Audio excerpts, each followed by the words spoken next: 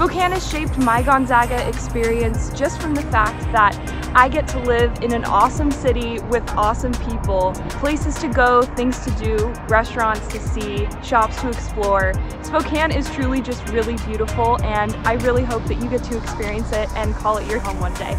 I feel like it's an in-between between a big city life and a small town rural area. Yet it's still one of the major cities in Washington.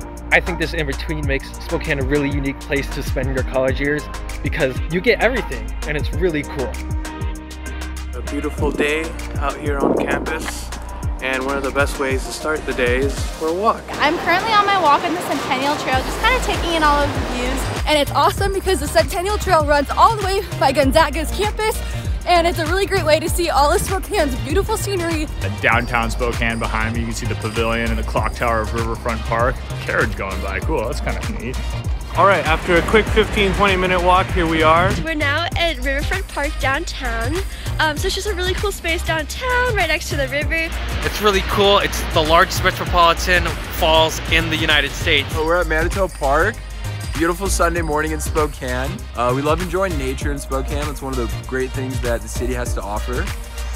I think Spokane is made great by the different communities within it, and I have really found a home not only at GU but in Spokane as a city. You get all the aspects of these big cities. You get the concerts, the festival, the shops, the stores, the restaurants, but then you have this great community feel of a small town. Everything that I wanted to do in college, Spokane gave me the opportunity and gave me the resources to do that. Very easy to get around. For instance, there's a lot of different restaurants that are within walking distance. You can get just about every type of food in Spokane. So we're eating some ice cream on South Hill. Look at that view. We're here on a glorious Sunday morning.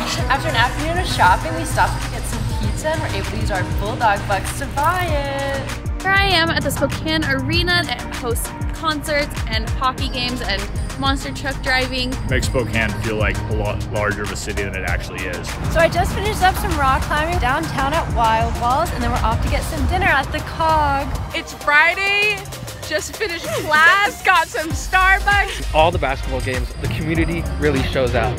Everyone in Spokane loves Gonzaga. You can go ice skating here in winter. It's really fun. Spokane skate ribbon.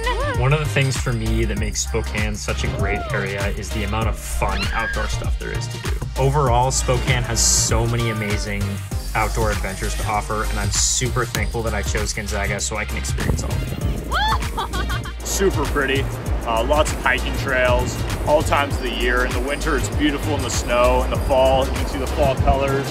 Just reached the end of our run for the night. It's the Spokane Falls. How gorgeous is this? It's been a good day to be a Zag. Zags love Spokane!